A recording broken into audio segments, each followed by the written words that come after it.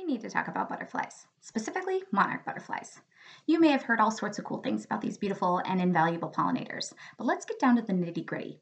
How does an egg the size of a chia seed turn into a very hungry caterpillar that then turns into a winged wonder, new superhero name I called it, that helps pollinate countless flowers and crops? To answer this question, let's follow a caterpillar through the process. 4 times a year, monarch butterflies lay their eggs exclusively on milkweed plants. Why milkweed plants? Because it's the only plant those fickle baby caterpillars will eat. Well, and because it provides an amazing chemical defense for the butterflies throughout their lifetimes. The milky sap inside the plant contains toxins called credenolides. Say that 10 times fast. But you know who remains unfazed by these toxins? You guessed it, the monarch caterpillar. Thanks to a beneficial mutation, they can snack on all the milkweed their tiny bodies can handle, and they won't vomit or have heart attacks like other insects would. Sick, I know. Our caterpillar is immediately hungry upon hatching, so it does the only logical thing. It eats the remnants of its egg. And while this seems a little weird to me, it's honestly super smart because that egg provides the first boost of energy our caterpillar desperately needs.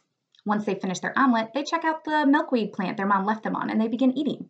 And they eat and eat and eat for approximately 7 to 17 days. They ultimately outgrow their skin suit as they plump up, so they shed their skin 5 times throughout their feeding frenzy, and each stage of growth and shedding is called an instar. At the end of the 5th instar, our caterpillar is no longer a little baby. It has grown about 2,000 times its original size and will be about 2 inches long. Similarly to when you eat too much turkey and need a nap, the caterpillar will realize suddenly how tired and full it is and decide it needs to take a 1 to 2 week nap. It will crawl to the top of a branch, leaf, or enclosure and use its mouth to spin a silk pad. You heard me correctly.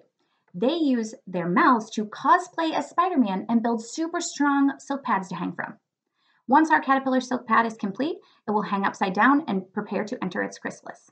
Fun fact, butterflies transform in chrysalises while moths transform in cocoons. You might be wondering exactly what goes on inside the chrysalis of our soon-to-be butterfly. And let me tell you, it's not pretty. Our cute little caterpillar turns itself into caterpillar soup. And while it's not the kind of soup you'd want to order at a restaurant, it does have just the right mix of ingredients, cells that the butterfly needs. Imaginal discs, aka cells that will turn into legs, mouth parts, and wings, remain after the caterpillar disintegrates and work with the nutrient-rich soup to turn into an adult monarch butterfly. Once all body parts are accounted for, our butterfly can emerge. After busting out, our butterfly hangs upside down for a few hours to dry its wings and allow blood to pump through its body. This allows the butterfly to be strong enough to fly. At this point, we become empty nesters because our once tiny little caterpillar is now a fully formed butterfly, ready to get a job already as a pollinator. They'll fly off and get to enjoy a life of drinking nectar, pollinating gardens and farm fields, and being toxic to predators. So cool. If you want to help sustain your local monarch butterfly populations, plant native milkweed. It's the #1 thing they need to do their jobs and survive.